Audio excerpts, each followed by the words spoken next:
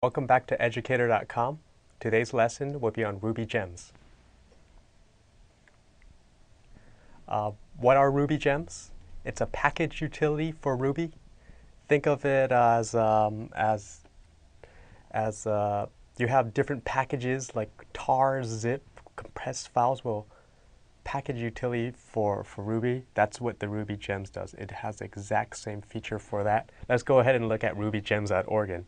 And so we can see more of what they really are and get a good view of how it's being used. So this is the rubygems.org site. You'll notice that there's actually tons of downloads here, 865 million. There's a lot of different gems. What these do is you can use these gems in your projects. You can put them into your project and use them for your own code. So you're not reinventing the wheel. You're using this code for your own benefit, and you can concentrate on the stuff that matters. So there are some links here. There's one that says Learn, teach you about Ruby gems by clicking that. There's a share button, and you'll notice there's a install Ruby gems 1824. You could browse the guides. So it's explanations, tutorials, references, and gem specifications. We're going to go over all this stuff. We want to make sure you get used to these Ruby gems. It's a very popular thing in Ruby. Here's to update your gems, gem update --system. You can build your gem using gem spec. And you can push your gem to actually this website. It does require you signing up for an account, but then you can create your own gem and you push it and it'll be out there for everyone to use.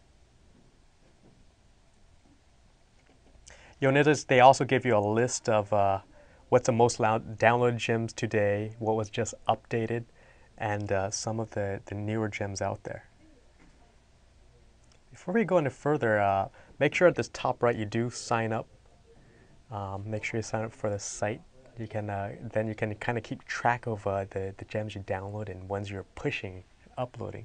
But please notice here. So here's all the Learn buttons. We'll go through them later, but let's go back to our slide now.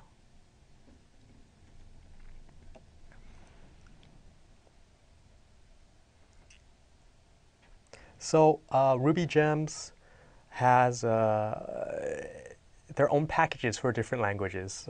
You'll notice I put here Java jar. That's Java's version of Ruby gems is the jar function. And then Unix and Linux has the tar utility. So these are just a couple of them. You know, the other languages do have their own also, and these are more the common ones I've seen. So what is a gem? Like I said, it's a package. Right, got over that. And it contains all the necessary files and information to run on the system. You'll notice in these gems themselves, they'll have a version information.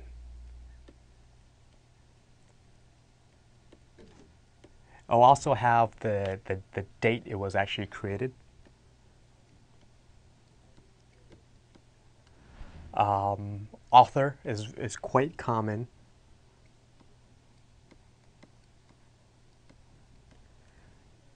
The description of what the gem is.